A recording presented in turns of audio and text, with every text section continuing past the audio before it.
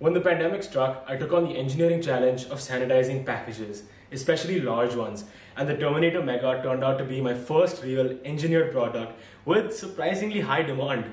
This demand led to the birth of the Terminator Mini for homes.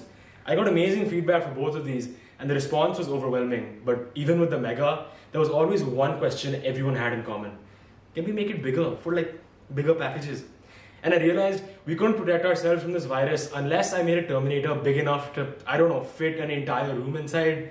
And since that's not practical, I built this, the Terminator Turbo, the robot that can clean anything in any room at any height, at any angle, in the fraction of a time it takes to rub everything down with sanitizer and bleach. Well, how does it work? We use the same UVC tube lights as in our disinfection chambers and have mounted them on this. I call this the drawbridge. The drawbridge can get down to any angle and is mounted on a sliding frame that allows it to go up and down to any height. We have this, the front flip-out floor cleaner that can clean 2 feet of floor simultaneously as you clean things on the side with the drawbridge. To keep the operator safe, we have a 2.5 mm thick polycarbonate shield that flips open like this. It's fully battery powered, so there's no wires dragging around on the floor to prevent cross-contamination, and the machine even has UVC tube lights in the front and back to clean their own wheels. Whether you want to clean tables, door handles or railings at different heights, bars at different angles, patient beds, curtains, surgical trays, breathing machines, patient carrying beds, or even my favorite, complex gym equipment, the Terminator Turbo can get it all. It's not what my mother was expecting when I told her that after 17 years of existence I'm finally going to the gym, but hey, we have a pretty clean gym now. The benches, the bars and the machines, no matter how tall or weirdly shaped, the Turbo can get at anything. Also, not only can we clean floors 2 feet at a time with the front flip-out floor cleaner, also drop the bed and we get 3 more feet of floor cleaning power. I can hear the question already. Whoa, Mihir, how do you know it's doing anything at all? Well, we know that UVC light in the right dosage can break apart the nucleic acids of the coronavirus, rendering it ineffective. So now, all we have to do is calculate the UV intensity produced by the drawbridge at different distances from it, and make sure to go slow enough so that every surface gets the right dosage of light. Well, how do you know how fast you're going? Easy, add a speedometer. The wheel at the back flips out and uses an encoder from an Otis elevator to tell me up here on this display how fast I'm going. I've even programmed the encoder to tell you what speed to go at for different distances of UV exposure. So why can't we just mount UVC tube lights straight up a pole and have the robot drive them around? Well, this tower design creates so many shadows that sanitizing everything in a room requires solid robot mapping technology. And I'm not talking about obstacle avoidance, I'm talking about mapping technology. What I mean by this is we can't just have the machine run loose like a little Roomba blinding people everywhere it goes, cleaning what it feels like when it feels like. Though this may cover an entire room, it would take hours.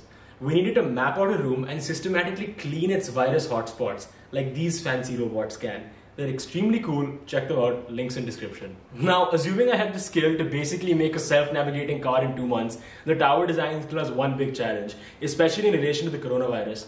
The greater the distance between your light source and what you want to clean, the slower you have to move. Not only this, but since the tubes are frozen in place, there's no way to get them up close and personal on the tops of tables, to clean the floor, or angle down to weirdly shaped objects. So, after a little digging around, I found on the internet this, Dymer UV's UV Hammer.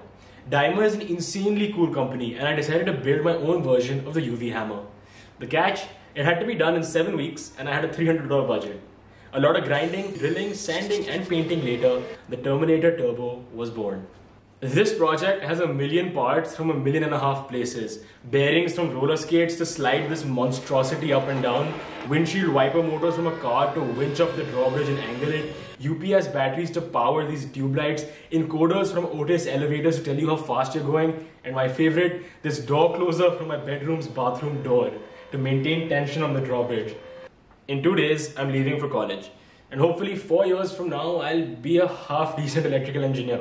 So I wanted this Terminator to have the best engineering I was personally capable of. Ridiculously robust sliding mechanisms, intensely intricate actuator mechanisms, UVC calculations, guaranteed disinfection with this encoder mounting. Even with all this excellent engineering, I cut out one extra hole for a switch. And I decided that since this has an inverter on it, let's add a plug point and make it the world's biggest portable phone charger that can charge my phone over and over 14 times, you know, as one needs to do. Oh yeah, also, it's a standing desk and a sitting desk.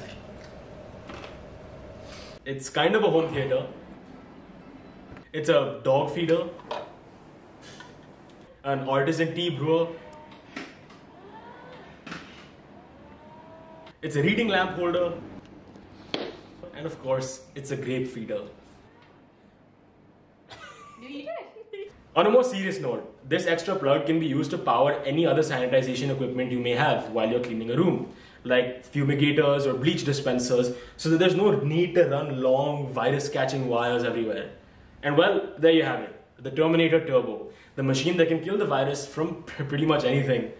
As always, emails in the description for questions, comments, designs, or if you want to give this cute good boy a home while I'm off to college. Stay safe, and please, wear a mask.